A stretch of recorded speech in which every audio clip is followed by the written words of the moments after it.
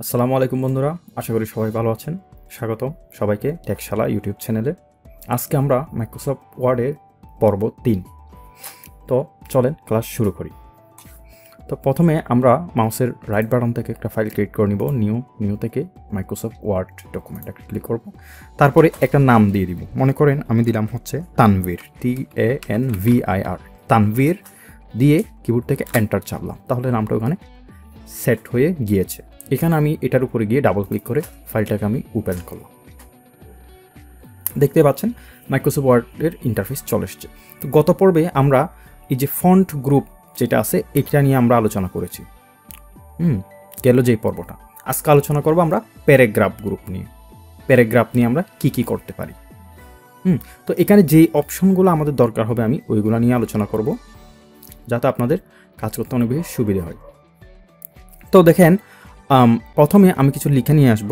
আমি আরেকটা বিষয়, আপনারা যারা পর্ব প্রথম এবং দ্বিতীয় পর্ব দেখেনি তারা অবশ্যই আমাকে চ্যানেলে গিয়ে ওখানে playlist Microsoft MS word name থাকবে বা মাইক্রোসফট ওয়ার্ড নামে থাকবে, ওখানে গিয়ে পর্বগুলো অবশ্যই দেখে আসবেন। এবং এই ভিডিওর নিচে ওই দুইটা পর্বের লিঙ্ক দেওয়া থাকবে, ওখান থেকে গিয়ে দেখে আসতে পারেন। আচ্ছা চলুন শুরু করি। সমান দিয়ে আমরা একটা লেখা নেওয়ার জন্য আমরা কী করি, RAND first bracket second bracket তারপর এন্টার দিই, তাহলে কি হয় দেখেন আমার লেখাগুলো চলে এসছে। তো এখন এগুলার উপর নিয়ে আমরা একটু কাজ করব। তো আজকের প্রথমে যে বিষয়টা সেটা হচ্ছে, প্রথমে এই জিনিসটাকে বলা হয় হচ্ছে আমাদের বুলেটসের কি কাজ। আচ্ছা, বুলেটসের কাজ দেখার জন্য আমরা একটু প্রথম পেজে চলে যাই। এই যে বুলেটসের কাজ দেখার জন্য আমার কিছু কয়েকটা লাইন লাগবে। যেমন মনে করেন আপনি লিস্ট বানাতে যাচ্ছেন। যেমন আপনি মনে করেন বাজারে যাবেন, আপনি বাজারের জন্য কিছু লিস্ট আপনি করতে যাচ্ছেন। যেমন আমরা কোনো লিস্ট যদি করতে চাই আমরা কী করি, কিছু ডট পয়েন্ট দিয়ে লিখি বা কিছু চিহ্ন ব্যবহার করি। তো আমি কিছু কম্পিউটার ইনস্ট্রুমেন্টের নাম লিখবো, যেগুলো আমি এটা করে দেখবো। মনে করেন প্রথম লিখলাম হচ্ছে মাউস, MOUSE মাউস। আচ্ছা, তো এখানে আমি একটা লিস্ট লিখলাম। তো এখানে বোঝা যাচ্ছে না যে আসলে এগুলো আমি কী করলাম, কী লিখলাম। তো এখন আমি চাচ্ছি যে এগুলো একটা লিস্ট করার জন্য, তো কিছু ডট দেওয়ার জন্য। তো আমি কী করবো, এগুলোকে সিলেক্ট করবো। তারপরে এই যে এখানে উপরে ক্লিক না করে আমরা ড্রপ ডাউন মেনুতে ক্লিক করবো, তাহলে কিছু ডিটেলস দেখতে পাবো। তো দেখেন এখানে আপনি যেই অপশনেই ক্লিক করবেন, দেখেন জাস্ট একটা ক্লিক করলাম, আপনার কিছু ডট চলে আসলো। আপনি চাচ্ছেন না এরকম না, আপনি অন্য কোনো ডট ইউজ করবেন, তো এগুলোকে বুলেট বলা হয়। তো আমি চাইলে এরকম এই যে শুধু স্ট্রোক মানে হচ্ছে আউটলাইন, শুধু আউটলাইন থাকবে, ভিতর কোনো কালার থাকবে, এরকমভাবে করতে পারেন। তো আপনি সিলেক্ট করে এখান থেকে আপনি এই অপশন এটাও দিতে পারেন। তো দেখেন আপনার আরেকটা স্মার্ট দেখাচ্ছে জিনিসটা। তো এইভাবে আপনারা কোনো একটা লিস্ট তৈরি করার ক্ষেত্রে এই চিহ্নটা ব্যবহার করতে পারেন। এখন আপনি যদি চান না নাম্বার দিতে চান, আপনি নাম্বার, তখন আপনি চাইলে নাম্বারও দিতে পারেন।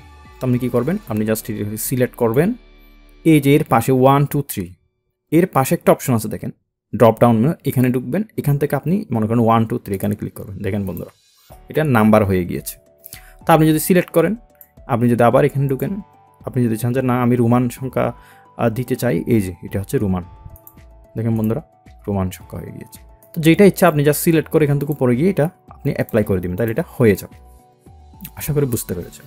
এখন আমি চাইলে মনে করেন F এর পরের একটা অপশন আসবে G, তখন আপনি এই যে BG এর একদম লাস্টে রেখে আপনি যখন কিবোর্ড থেকে এন্টার চাপবেন, দেখেন সাথে সাথে জিটা চলে আসবে। এখন মনে করেন আমি অন্য একটা নাম লিখলাম, মনে করেন পাওয়ার সাপ্লাই, তখন আমি আবার এন্টার দিব, অটোমেটিক চলে আসবে। তো এইভাবে আপনি চাইলে বিভিন্ন জিনিস এভাবে দিয়ে দিতে পারবেন। তো এখন দেখেন বন্ধুরা, স্টার্টিংটা শুরু হয়েছে A থেকে, শেষ হয়েছে হচ্ছে J তে। এখন আপনাকে যদি বলা হয় যে না স্টার্টিংটা A থেকে শুরু না হয়ে আপনার মনে করেন G থেকে শুরু হবে, মানে GH এভাবে আসবে, তো একটু এটাকে বলা হয় আপনার কাস্টম করে দেওয়া। তো আপনি যেটা করবেন, এর উপরে এসে জাস্ট মাউস দিয়ে একবার ক্লিক করবেন। যখন মাউস দিয়ে একবার ক্লিক করবেন এর উপরে এসে, তখন এটা একটু কালো হয়ে একটু সিলেক্ট হবে, মানে এটাকে আমি পরিবর্তন করতে চাচ্ছি। সিলেক্ট করে আপনি ঠিক সেমভাবে এখানে নাম্বারিংয়ের ড্রপ ডাউন মেনুতে চলে যাবেন। একদম নিচে সেট নাম্বার ভ্যালু, এটাতে একবার ক্লিক করবেন। দেখেন বন্ধুরা একটা ডায়লগ বক্স এসেছে। এখানে বলা হচ্ছে স্টার্ট নিউ লিস্ট, এখানে অবশ্যই ক্লিক রাখবেন। তারপর এখানে একে আপনি এই যে ক্লিক করে এটা কেটে আপনি জে করে দিবেন, বা আপনাকে যেটা বলে, বা জি বলক, যেটাই বলক আপনি এটা করে দিবেন। যেমন আমি জি দিচ্ছি, দিয়ে প্রিভিউ এখানে দেখাচ্ছে, তারপর জাস্ট ওকে দিবেন। দেখেন বন্ধুরা ম্যাজিক, দেখেন এই যে GHIJK মানে একটু আপনার পরিবর্তন হয়ে গিয়েছে, মানে বাই সিরিয়ালটা চেঞ্জ হয়ে গিয়েছে। আশা করি বুলেট পয়েন্টটা বুঝেছেন। মানে যদি চিহ্ন ব্যবহার করতে হয় বুলেটস, আর নাম্বার ব্যবহার করতে হলে নাম্বারিং ইচ্ছে মতো দেওয়া যাবে। এখানে ABC দিতে পারবেন, বা এখানে ক্লিক করে আপনি বড় হাতের ABC দিতে পারবেন, হ্যাঁ আপনার ইচ্ছে।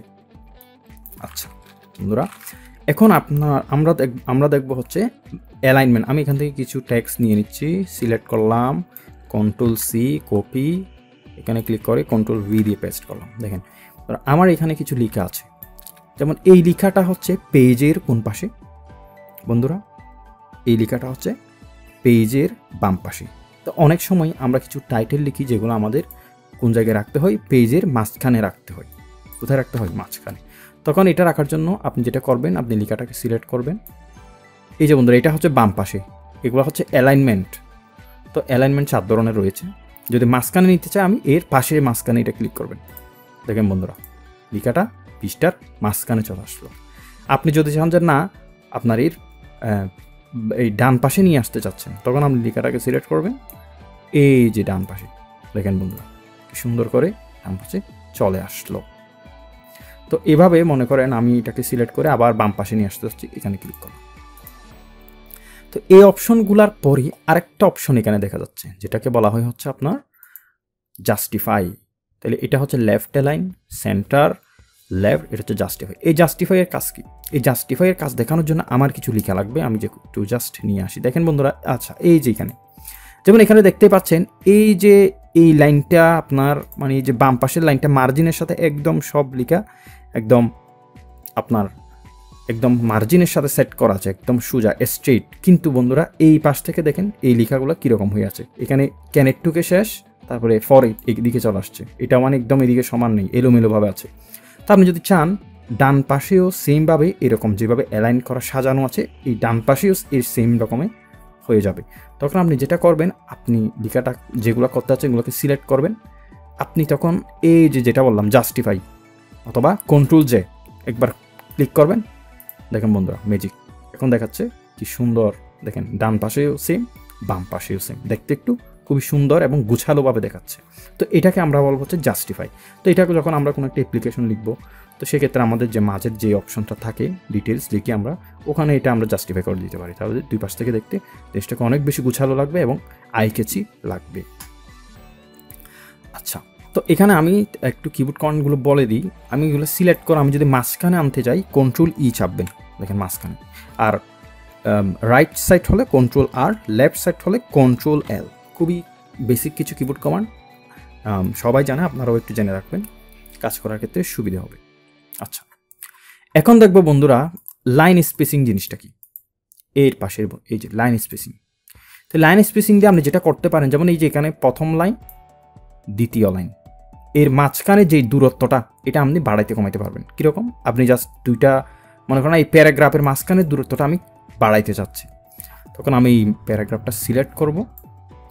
এখান থেকে গিয়ে এই যে এখানে দেখেন আমি যত নিচে আমার মাউসের কার্সরটা নিচে যাচ্ছে, মানে 3-এ যাচ্ছে, তখন দেখেন বন্ধুরা একটু প্রিভিউ দেখাচ্ছে, মানে একটু অনেক বেশি গ্যাপ হয়ে গিয়েছে। আমি 3-তে রাখলাম, দেখেন বন্ধুরা এক লাইন থেকে অন্য লাইনের দূরত্ব অনেক বেশি।